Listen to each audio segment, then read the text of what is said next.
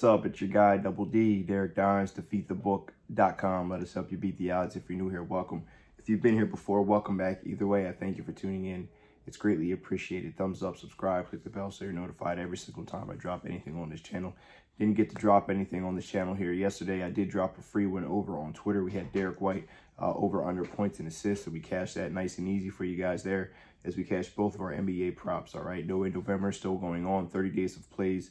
No matter when you sign up. So from now, you'll get 30 days of everything that I have on my card. Got to tighten up college basketball. I'm really upset about it. It's not been going the way I expected it to go. So we're going to reel it back in until we get things dialed in and ready to go. But we had a nice day in the NBA. So we have college football today. We have NFL today. And we'll have some basketball as well. So let's get into it without further ado. It's Thursday Night Football. Should be an awesome matchup. I'm expecting one of the better Thursday Night Football games that we've seen so far this season, as we have the Bengals going on the road, 3.5-point dogs, going up against the Baltimore Ravens here. We see the Ravens have been arguably one of the best teams in the NFL. The big question with me is, what are they going to do in the second half? Total now is up to 46. Shop around, get the best number that you can. Always advise that you have multiple books. But the big thing with me is, well, there's a lot of things questions I have with the Ravens, right? Is this, they've already played this season. They've won by 3 points against the Bengals. But for me, the big questions are, what's Lamar going to do in the fourth quarter? He's had a lot of turnovers in the fourth quarter between interceptions and fumbles. He has more interceptions and fumbles than he does passing touchdowns this season, which is concerning. His fourth quarter QBR has not been great, as he seems to be just not being the same guy through the first 3 quarters. I think a lot of the second half game planning I don't like as well.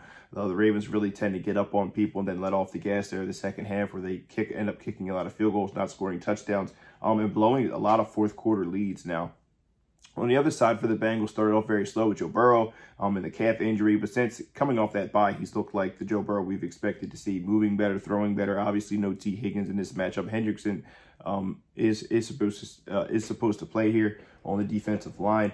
I believe Hubbard is out.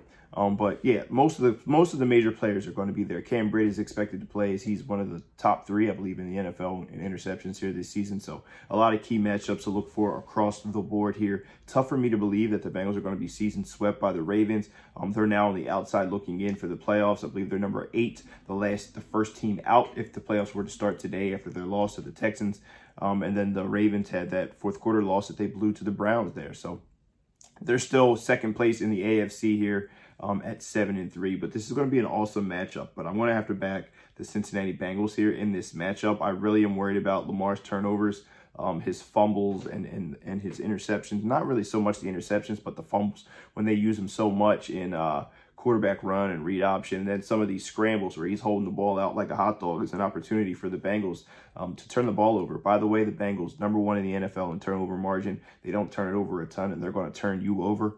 So I believe the Ravens are going to give them some opportunities that Joe Burrow will not fumble, or I shouldn't, well, no pun intended, but yeah, will not lose that opportunity to try to score some points here. But this is a get-back game, I believe, for the Bengals. Obviously, I think the Ravens will be up for it, but I think 3.5, as we're getting over the 3, I like the Bengals more and more. Give me those Cincinnati Bengals plus the 3.5 is the official free pick of the day. Let me know if you agree, disagree, whatever the case may be. Put your selections down below. Let's get a free pick win here. Derek Dimes, defeatthebook.com.